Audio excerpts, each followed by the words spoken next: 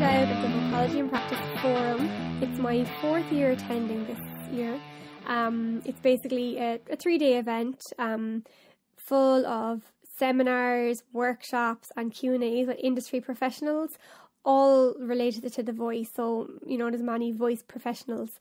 It's basically a worldwide organisation, Vocology and Practices, which connect voice professionals of all types and all levels. It's been an amazing resource for me as a vocal coach, and for many others, and it's connected me with other voice professionals around the world, which is amazing. My guest today is Kaya Herstad. She is an award-winning singer-songwriter. She's a performer, an artist, a lecturer, a singing teacher, a mentor. She's a choir master and artist director of Threshold Festival. So we start off by talking about the Vocology in Practice weekend, and she lets us know her thoughts. We finished the last one. There was already kind of, okay, we'll definitely want to do something like this for the next one. A little bit more balance between those 7 principles, which I feel like I kind of managed to achieve in a certain way. And also kind of having a vision of, I didn't want it to be too much about the pandemic and COVID, but instead going, okay, well, what would be useful tools for teachers and voice practitioners to have? So the tech setup, the mental health and well-being aspects and alignment and movement and all that kind of stuff. Yeah, they were clever topics to kind of incorporate into the forum this year. Definitely, I love myself that it's recorded because you can go back into it, because some of the topics are a bit more complex, so you kind of need to almost go back in and like revise it again and kind of just spend some time like letting it settle with you. Yeah, and also I did do the option of going for just hour sessions all the time. Because last time we had some 90 minutes and some hours. So instead we had hour plus hour for some sessions. And some of that worked and some of it made it challenging because, there's some subjects that are harder to cover in an hour. Yeah. So I think I've kind of learned that if I'm going to do an hour plus hour, I have to make sure the next one is also an hour plus hour, because it kind of felt a bit unfair for those who wanted to catch both. Yeah, I actually really liked the structure this year. I can't remember exactly what it was last year, but it felt a little bit more even and kind of like it was more split up. I liked the way there was kind of like, one set kind of presentation, then you could divide off into whatever 2 was in the next hour, and then you had like your 15-minute breaks. I think that kind of made a big difference. Yeah, there were all hour sessions with 15 minutes and 1:40 minutes in the middle. And I think, I'll probably keep that, because last year we had some 90-minute sessions and then timing changed. And just because we also landed on daylight saving in LA. That was a bit like confusing for a few people. Exactly. I was like, I'm not going to get the times to change as well, because I'm glad it seemed structured from the other end. No, it was brilliant. Like I still haven't watched all of them because I was working most of the day on Saturday, and on Sunday I missed the first couple as well. But I'll definitely get back into it. But just for people who like don't know like about Vocology and Practice, maybe you could like explain a little bit about that and what it is. Sure. So it's a network of voice specialists, mostly voice teachers and I say voice teachers because some of them might define singing teacher, vocal coaches, performance coaches, and then also some ENTs and SLPs. So voice rehab, working with the voice in one way or another. Global, although the majority are in America, both South and North America, Canada, UK, Ireland. It's actually quite a big contingency of, and over the last couple of years, we've had a surge. A surgeon, I think. We have a big surgeon. We did have a surgeon.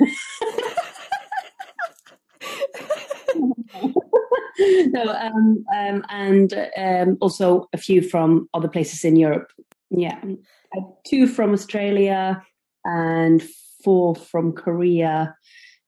Yeah, I'd have to look it up. But yeah, we were basically network of education. So we're not a methodology. We are just sourcing, trying to stay at the forefront of new research, both in within all of our 7 principles, which is artistry, vocal pedagogy, body and mind, the holistic side, musicianship, science. Yes, Anatomy. And yeah, anatomy. Yeah, exactly. And business and personal development. Why does the world need vocology in practice? It's to connect so that we don't all have to sit in our separate silos and work it all out for ourselves. Instead, we're sharing. It's a peer network, so we're just all peers of different experience. Some of my mentors are in there being my peers as well as the people who have. We don't have complete beginners. We work with other organizations who do, but people who are, really thirsty for knowledge and understanding that the more you know, the less you know, because you just find out there's so much more to be learned. So we kind of make the really difficult stuff accessible for the person who may not be a researcher or a specialist themselves, but all of our members get an overview of all those important things to know within.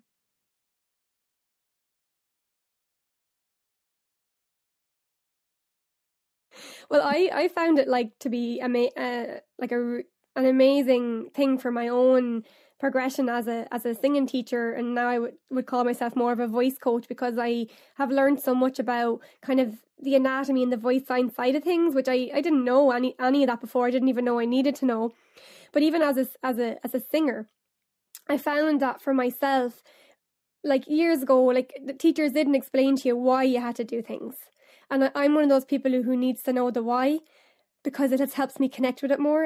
And for as a singer, it's helped me in that way. But as a singing teacher and coach, it has helped me just bring my teaching to the next level. And it and as you said, it does connect you with other voice professionals, so you can kind of gauge where you're at and maybe what you need to work on, or maybe even reveals your strengths as well. So I think it's been really valuable in that sense. So I'm very happy that I stumbled across it when I did. Awesome. Yeah, was that Cork for you? Actually, no, I went to the one in the UK. You know the place you used to work in, the studio? Metropolis, yeah, in London. Yeah, in London. I went to, that was my first, I think is that the second year it was running? It was the second year it was in Europe. Was it the first time it was in Europe? It might have been the first time it was in Europe, actually. But sessions in LA as part of Vocology U for a few years before that. I think 2015 was my first that I went to. And there's been in San Francisco as well. Okay, right. Yeah, it might be the first one that we opened up outside of already members. And you run BAST as well, be a singing teacher, which is a course I've also done. Do you want to tell people a little bit about BAST and kind of what that is? No, I don't run it. Lynn Hilton, but I'm one of the trainers. The teachers, yeah. And I tend to do about 4 to 6 courses per year. I always meet some amazing singing teachers.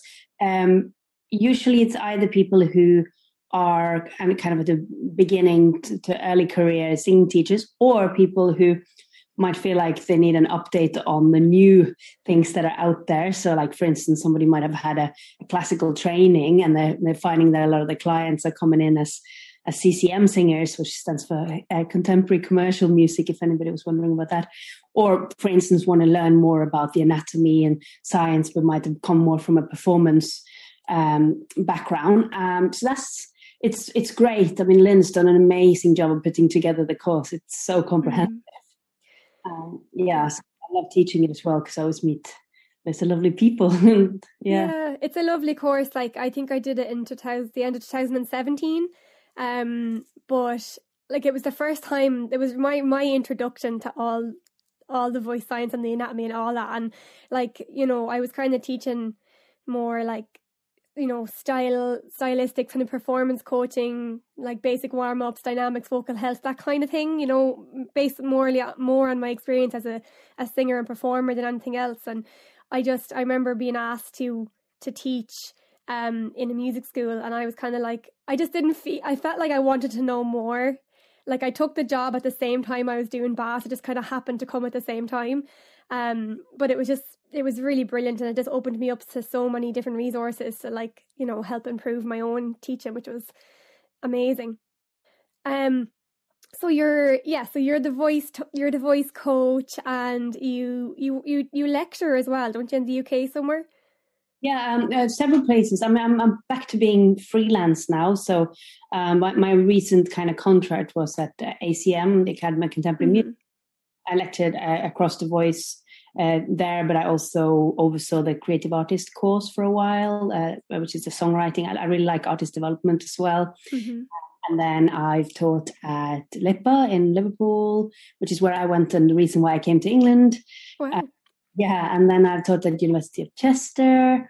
I've written and delivered material for Waterbury Education and Dime. I'm a principal songwriting tutor for Dime still. What's Dime, actually? I don't know Dime. I'm not familiar with it. Detroit Institute of Music Education, but they partner up with Rock School in the UK. Okay, yeah. So they do practitioner training. So it's it's kind of a modular program, so people can do one module at a time. So I teach on the songwriting modules and practitioner there. Yeah, and then I'm in Norway at the moment, my native Norway, but in Oslo, I'm from the north, really, and teaching at a musical theatre academy. And wow. Kind of helping writing some new study plans for how to make sure that we stay current, and because there's so much of the voice that, as you say, that's been around not that long, to kind of to the plan for the students as well. I was chatting to Erica Newt. I don't know if you saw, I posted about that a while ago, and we were chatting a little bit about musical theatre, and kind of how, like, she was saying, like, when she was kind of first got into it years ago, and that there wasn't really an understanding of the voice, and, you know, there wasn't really much guidance in vocal technique or kind of how to care for your voice. So it's really good to hear that it's starting to kind of infiltrate now into that area as well. Completely. And what is musical theatre now? I mean, yes, there are some rules that make it different to pop, but they're vocal stars. They have to do everything from metal to, you know, maybe not metal, but definitely heavy rock and grungy. Yeah. You know, the Alanis Morissette musical, and even older musical like Rent and things, it's basically alternative rock. Yeah. More. Sorry. Yeah. A lot of the newer musicals are kind of more, they're more pop now, really, to know it's not quite as kind of coming from a classical kind of background. Yeah, exactly. And it's like you can really find a difference in the kind of way that the voice need for a vocalist. You can't just be doing legit musical theatre, and you can't just do that kind of Broadway jazz belt style. You're expected to be quite versatile, and so yeah, I do think that's quite exciting to kind of come in and kind of do, like, working with loads of different styles. And like kind of introducing them to some new ideas about the voice, which I am sure that they're super excited to delve into that area. And you mentioned a bit about songwriting and stuff like that. So I know that you're an artist. So you want to tell a little people about your band. It's what's it called? Your band called again? I'm after blanking on the name of your band.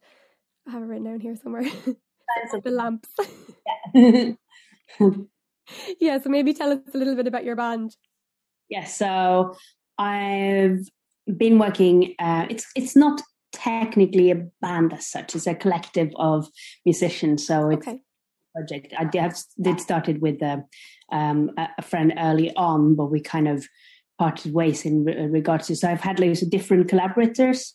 But Science of the Lamps, we call it a vaudeville pop act. Yeah, so, I love it. I was listening to it earlier today. Like it's really, I love that vaudeville style. So nice.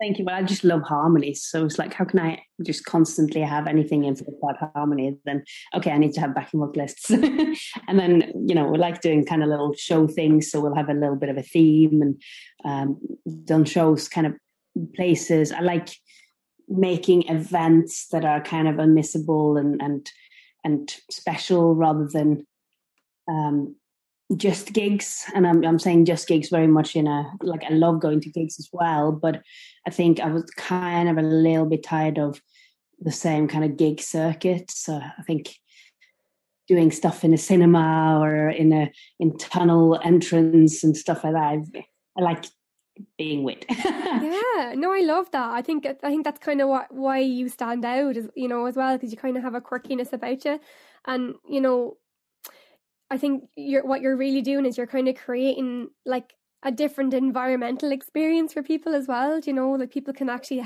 experience it as opposed to just go and listen. I think that's that's cool. That makes it stand out, and that's what gets people talking about your music as well. If they'll go away talking about how it made them feel. Yeah, the irony is we're going to have the kind of final gig last year as part of Threshold Festival, the 2nd of April 2020. The final gig. Yeah, but obviously that didn't happen. So I did, because I'm kind of moving into a slightly different, I'll revisit it as well, but I was just finding that I don't really want to be running a band with people and management and things like that. I want to kind of explore a little bit more. But it's been a decade with Science of the Lamps, so it's kind of felt like a good time. Well, it was 9 years last year, so 10 years this year. So obviously there hasn't been any performances through the last year, so that was we didn't get to do the big finale gig, so we'll with that. So I'm wondering, obviously you have dedicated like much of your life to studying the voice, and I'm wondering, like, what has been some of your biggest vocal influences? And I don't just mean like artists, but even maybe techniques, and it could be anything that's influenced your voice or kind of brought you in a new direction or kind of helped you elevate your style. Good question. Yeah. So yeah, I'm looking, if anybody's interested in doing some co-writing, I'm basically thinking like I want to try and explore outer avenues and everything. And I think anytime you work with collaborators, that does influence your vocal choices and your songwriting choices and everything. Mm-hmm. Growing up, I listened to a lot of the music that my parents listened to, which was like the Rolling Stones and the Beatles and all those kind of 60s and 70s things, and I didn't probably realize how much that influenced me until I started studying songwriting. I was more of a grunge girl in the middle bit, so it was like kind of music from before 1980, and then a lot of Pearl Jam and Nirvana and that kind of thing as I was growing up. And Jewel was kind of one of those where I was like, well, I really like the stripped down, and I started listening more to kind of alternative folk. From Your Island, love Damien Rice is one of my favorites. That kind of storytelling and melancholy. And I often say I write melancholic songs so I can be a happy person. Love it. It's cathartic.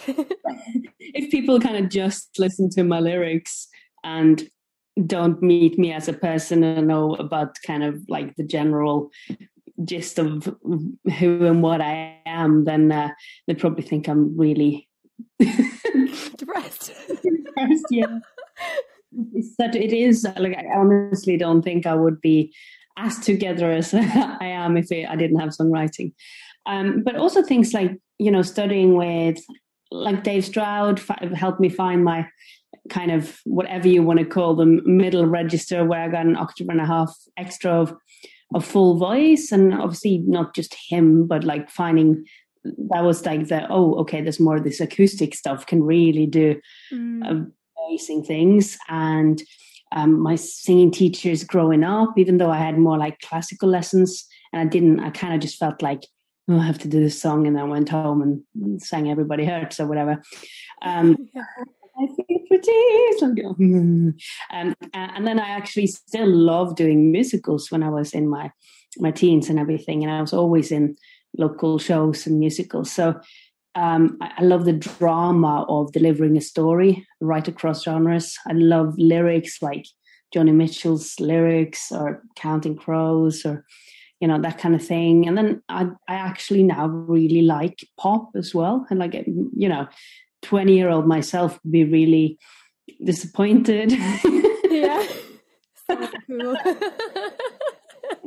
But no, I just love a good artist that are like just living their authentic artistry, whatever that is. And if that's really poppy or if that's really heavy, I kind of see great things. A great song is a great song right across. I adore Nina Simone. That's been a massive influence, just with that kind of idea that you can throw away notes and really play with dynamics. I love, as I said, I've said loads of people. Have I said loads of people? You have, yeah. It's great though. I just love hearing, everybody's influences, because people sometimes surprise you and say things that you wouldn't expect them to say as well, which is really cool. I obviously heard the vaudeville theme throughout your music, but I also got a little bit of like 90s kind of female rock, like Alanis Morissette kind of type thing as well in there. Big, and I think there wasn't that many out, in the olden days. There wasn't that many, and Janis Joplin and Alanis Morissette and Skin from Skunk Anansie. They were kind of there was a few other people like Four Non Blondes and things that kind of came and went, but there weren't that many role models if you were somebody who wanted to do less of a twee. I don't mean that in like I love new folk and a First Aid Kit and everything. Like I like really minimalistic music as well, but like something with real punch in the voice and like dynamics is the big word. I always said I was like, that's just does not sound correct. Yeah, and like speaking of dynamics, let's talk about your style menu. So maybe you could tell people what your style menu is first, and then it might be nice to talk about how people could use the style menu, maybe in a recording studio setting, or maybe in like pre-production for going into recording studio, or preparing for gigs, that kind of thing. So the style menu basically was something I created for in 2016. Summer 2016, we had the Vocology and Practice network. We had the summer teacher training, I think we just call it then. It wasn't like as conference-y. It was more kind of loads of people sharing and everything, but I learned so much. And they said, can you do something about style and artistry? And I had been working, I was at uni at Chester then, and I had a master's student who came from a classical background. And she was very, very good at doing things exactly as is on the paper, on the dots, as written. And improvisations were either something she would have to sit and write, like from I'm going to do it over this mode, or I'm going to improvise over this scale, or it would be something that she just didn't do or took from elsewhere. Mm-hmm. So kind of just giving her a new set of rules, and that's how it started. And because I like puns, I then designed it into, left side is more vocal habilitation, so vocal training and technique. And then the right side is kind of prompts and ideas of how to approach something. So it'll have, so larynx position, so everything neutral tends to be the healthiest starting point. I'm sure many of your listeners will already know this, but like neutral is often where you land if you go, and be basically where I'm there. And some styles have a lower larynx and some styles have a higher larynx. I'm doing a little bit with my mouth as well to make them extreme. So they both will affect muscle work, and also obviously timbre or the acoustic overtone, how you boost everything there. And onsets are the way we attack the note. So some will call them attack of the note, but they're called onsets. And there are little kind of different ways of attacking. Again, the neutral would be where the voice, where the airflow comes at exactly the same time as the vocal folds come together. So like a quite balanced onset. easiest to get that one is if you do like a W first, almost like a O. And the two kind of outer ends of, you hear quite a lot in pop, the aspirate onset, like Billie Eilish uses that all the time. Yeah. Ooh, ooh, ooh. The airflow comes first and then the vocal folds together, and the glottis attack or the hard attack will be like the and for them the vocal folds are kind of closing before the airflow comes to push them apart, and you can slide onto things, and you can creak your into note, crow, baby, right? Bit of Britney. So then you have the compression of the vocal folds, and so many people have never thought of these things to be something you could improvise with, right? They're technique stuff, but it really is different. If I go, you got the should think of a song. Should have thought of a song before. So we're like, oh yeah, okay. So if I got, when I find myself in times of trouble, right, kind of straight without much, a little bit of vibrato there because clearly tarty. I can go with a when I find, with like more of an airy, or I can go when I. Obviously, with that song, I wouldn't do either of those extreme. But like from weak to kind of medium, and then kind of stronger into kind of excessive vocal fold compression, and that has a lot to do. And then it's the vowels, where you're shaping them in the mouth. So I can shape. I can't say the word p.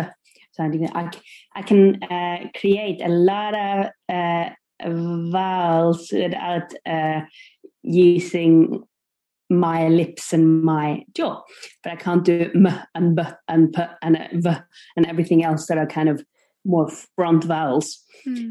But that would really change the sound if I go ooh. I'm not changing anything down here. I'm not adding more volume, but some of them naturally have different boosts. You're changing the shape of the cave. Yeah, exactly. And I know some of you might have heard me say this before, but you got the small dog and the big dog, or the cello versus the violin. The smaller the space, the more higher frequencies get boosted, and the bigger the space, the lower. So we can kind of play with that in a way where we're being artistic, and we can shape this space. So I can have like a kind of high larynx with loads of space in my mouth. That's the kind of quite a lot of pop singers now, and then I can do the opposite, where I might have a lower larynx, but a wide, small space in the mouth. A trumpet strategy, like long there. And so there's so many strategies you can do from a stylistic point of view. And I love listening to things at a lower tempo, so that, you can really hear what they do. And all of a sudden it's like, wow, that's the vibrato is just like, when you hear it slow. And you're not aware that it's just like actually a full semitone. Yeah, it kind of, I love doing that as well, slowing songs down, because it also kind of just gives your body a chance to like kinesthetically feel what's happening too. Sometimes it just takes a moment to actually kind of feel it. When you're doing it so fast, sometimes you can't, and you kind of notice the detail when you slow it down. You notice what's happening more. Completely. And then on the right side is all kind of artistic things like phrasing and doing yes and oohs and melody changing the octaves, melismas and ad-libs and improvisation, riffs, runs. And I haven't specified what that is, because that would be so individual for like how a singer thinks. Yeah. So, and it's great to kind of emulate before you create in a way. So could you, I'm putting you on the spot here now, so don't worry if you can't think of something, but could you give an example of a song and how you might change it stylistically to kind of make it more yours by changing the rhythm of it? Oh, yeah. Okay. Yeah. And actually rhythm is one of those things that people don't often think about. So let's do Let It Be again, just for most people have heard that. So if the real rhythm is when I find myself in times of trouble, Mother Mary comes to me. I should have turned on the original sound, but yeah. So that's the standard rhythm. I could just even go, when I find myself in times of trouble. It's more 6/8, right? Yeah, I am doing 6/8, yes. Mm-hmm. Exactly. So that's a drastic rhythm change in many ways, but Joe Cocker did it for With a Little Help from My Friends when he covered the song. You know, instead of what did you do when I sang out of tune, is what did you do? So that's one way. But I can stay within the original, when I found the original 4/4 rhythm, and I can go, when I find myself in times of trouble, Mother Mary comes to me. And yes, I did a little trill as well, but that would definitely make it a different style. And yes, that's lovely. And like it happened there when you as well, but like by changing one element, it might actually influence how you end up singing it as well. Technically, just what happened to you there, you just automatically put in a trill because it kind of worked in the new rhythm, which I think is so lovely. Like, cause you don't even know what's going to happen, but it comes. Exactly. And the thing with improvisation and stylistic elements is like, you've got to be in that creative space. And like some people refer to left brain, right brain, but we know it's more interchangeable nowadays, but it's still like some signals in your brain have a tendency to put on the brakes for creativity, and some have a tendency to open up the floodgates of magic. What would you say to somebody who's quite stuck in their head about like trying to get the technique perfect, and they just are so tunnel visioned on that they can't find their style, they can't find their voice, they can't kind of be free because of that? Right. So there's two things there. Actually, there's three things. One of them, what's their goals? Because for some people, the goal might be to be a technician and to just, you know, I'm a student-centered teacher. So or client-centered teacher, if someone comes in and say, I just want to sing like blah, blah, blah, blah, blah. And I go, are you sure that they're already around? And they go, yeah, that's my goal. And unless they are on a course where the goal is something else, I might have to see in a bit of that. But then we'll work and we can work just technically. But with the majority of students, the goal is going to be either I want to be a versatile singer, or it's going to be I want to have a lot of authenticity and my own individual style. And if you're a person who want to have a lot of individual style but have been thinking like a technician, then there's an element of process that needs to be, like the practice needs to change a little bit or added another set of rules. And this is basically part of the reason for creating the style menu. Because, you know, I can't push anybody to be creative, but if they want to find their own style, it is by doing exercises and being a little bit less afraid of making mistakes. You just tried something else and it didn't work. You didn't make a mistake, right? Yeah. And remembering it's called playing music. Nobody dies from you singing. If you're singing something that didn't work with a chord underneath, you tried something else that didn't work.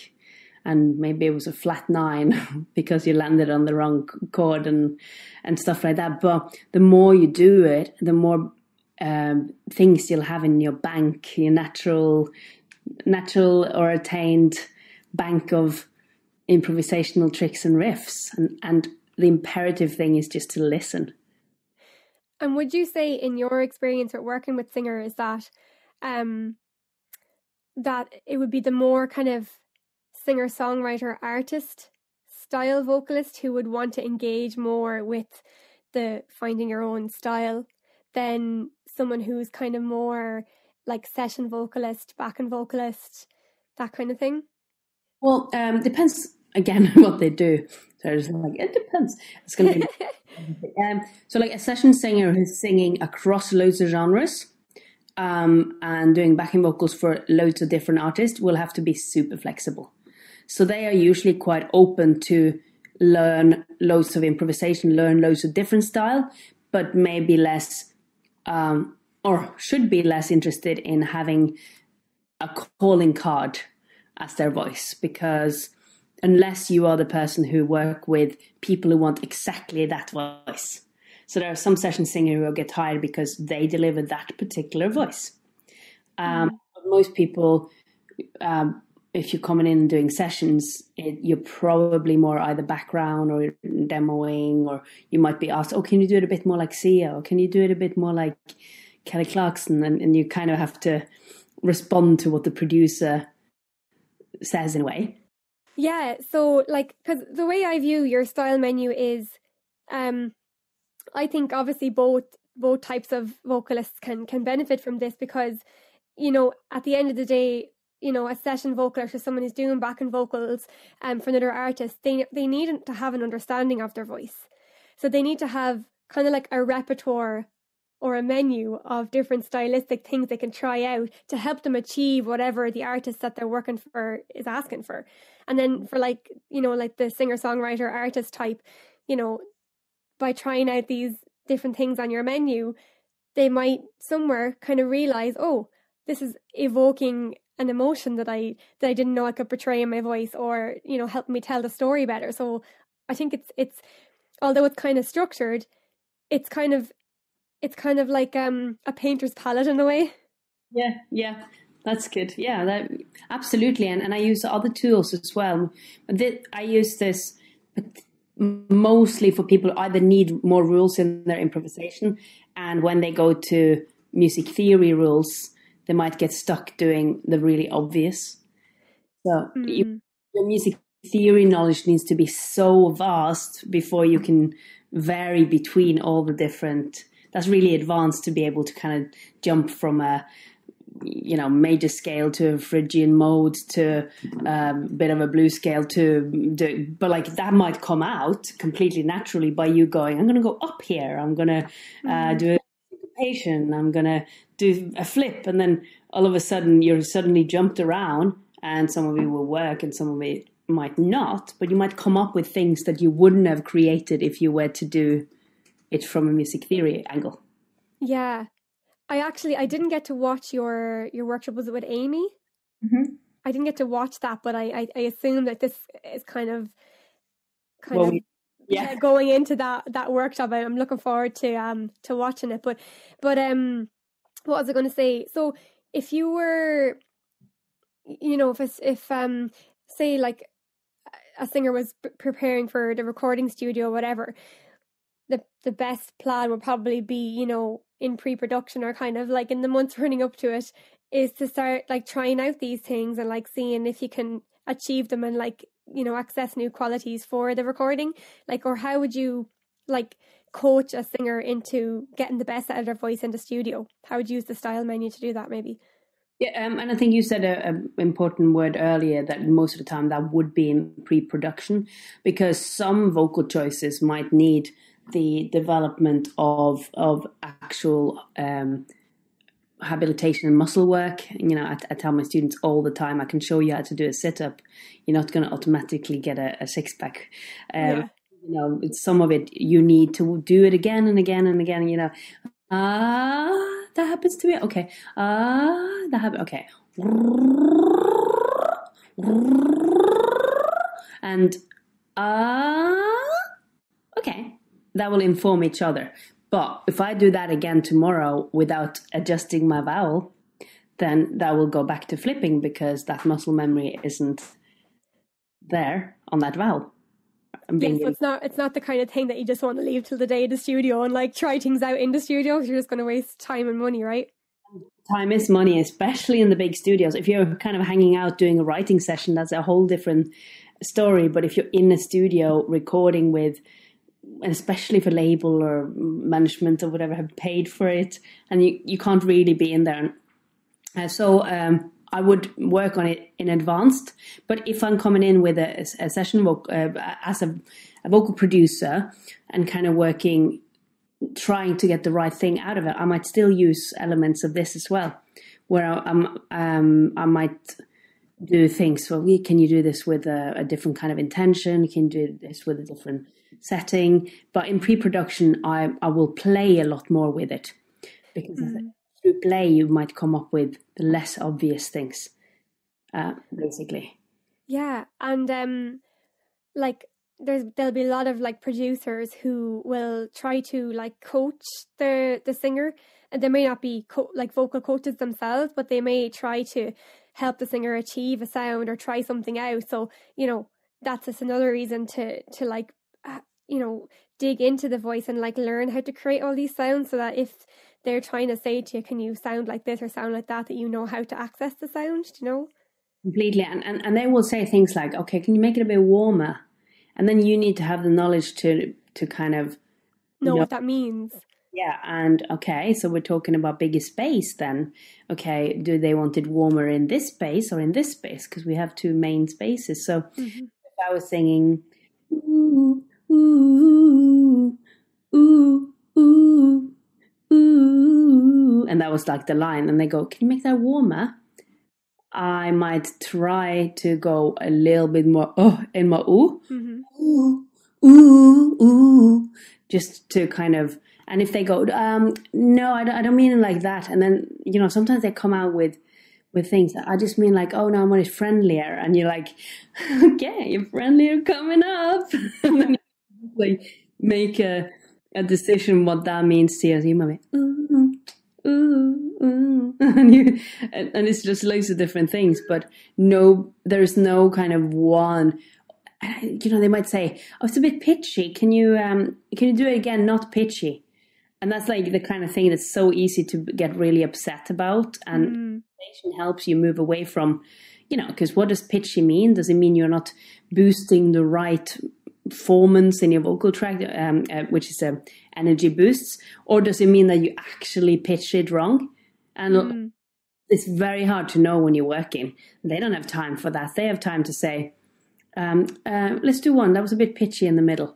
And then you just have to go again, and you know that it's not an artistic process really in the studio. It's what do I have of tools that I can react to. It's a very reactive, or have been for me. Obviously I don't have all the answers. Yeah. And you kind of, when you were doing one of the demonstrations there, you were like smiling, and you were kind of like, I could tell you were like, there was more of a connection to the lyric there and a more delivery of a story or an emotion. So does that, I suppose, that side of things would influence how you deliver a quality as well? Absolutely. And, you know, there are certain primal things we can say that kind of like, you know, there's certain things you will hear. If I put a bit of cry or whatever you want to call it at the back, that might come across as more melancholic. If instead of doing it here, I'm singing the same notes, I'm singing it in the same compression, right? Yeah. And you're just tweaking it and shaping it. Right. And the more flexible you can make your vocal instrument, the more fun you can have in your artistic process, really. So like if I want to go and let you, I can do that. But if a flip comes out and you wanted to go, I'll let you, then you don't want the flip. So by kind of getting this palette, as you referred to earlier, you don't have to have just the blue and the red. You have everything in between, and you stop having the limitations for what you want to hear in your head as an artist. And that's, I mean, for me, that's the super fun bit of going, do I want la, la, or do I want la, or la, or la, you know? Yeah. Yeah. I really enjoyed the workshop by Jules Giselle. She was like a voice over artist, I think her title is. So like, although she's not a singer as such, she has to, you know, understand her voice very well to achieve different emotions. And I think you said something about having fun with it, and you know, I think it is fun when you try to like put on voices. Like when you put on a voice, you're not, you know, you're having fun. You're just, you know, you're messing, or you're trying to portray a character, whatever. And I think to do that as well, you need to be able to understand the voice quality that portrays that emotion, you know, even on a speaking level. And trust your instincts. You know, if you are angry with someone, you don't go, I'm going to come over and be really loud at you. But like, that's something that that can happen. That is a product of your intention. And actually, sometimes loud might not be, it might just be really intense and quiet. And like, Yeah. think about feelings as, oh, I'm going to go really loud here because I'm angry. It's like, that's not how the body works. The body tone and voice production, so much of it is instinctual. And like, if you're holding a baby, you don't have to focus very much not to go like, you're an 8. It frightened the shite out of him. And if so, you shouldn't notice it. You know, it's that kind of thing of, yes, what's the intention behind it?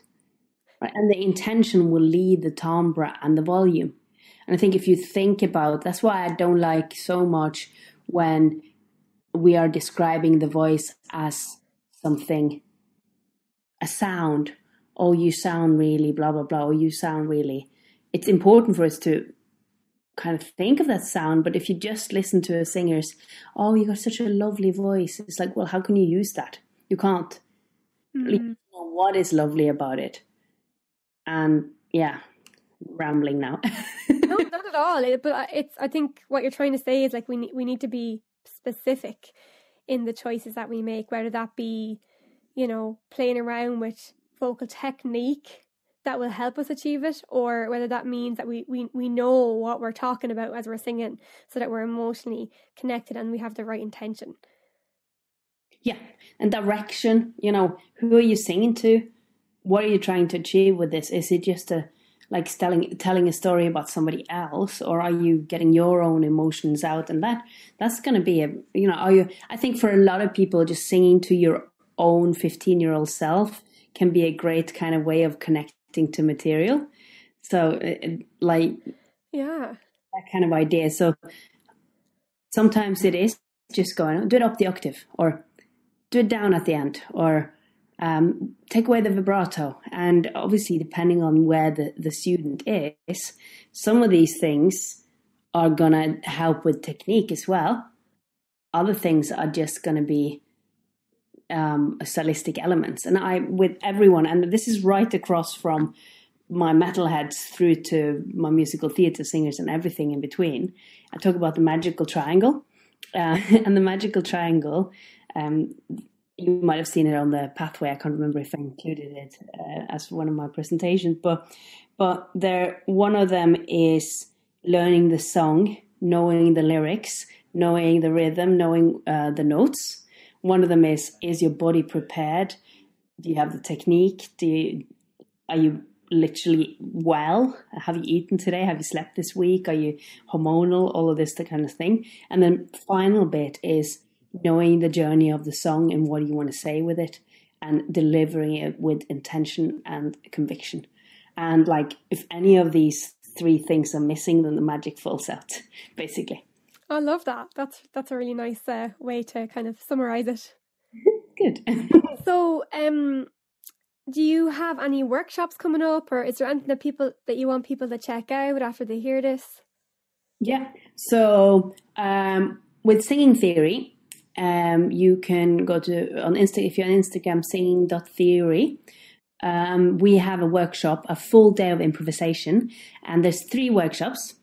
And the first one is going to be Introduction to Improvisation, and it is very much a beginner's workshop. However, we are doing the voice science and the music theory of improvisation. So for teachers, for instance, that could be with a few tips of how to do exercises for a beginner.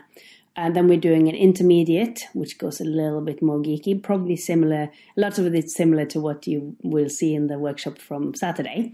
And then we've got an advanced one where we go even more kind of deeply into both the musical theory element and the voice science, and looking more at spectrograms and graphs and things, a bit more research-based. Well, everything's research and practice-based, I could say. So that was on the 15th of May.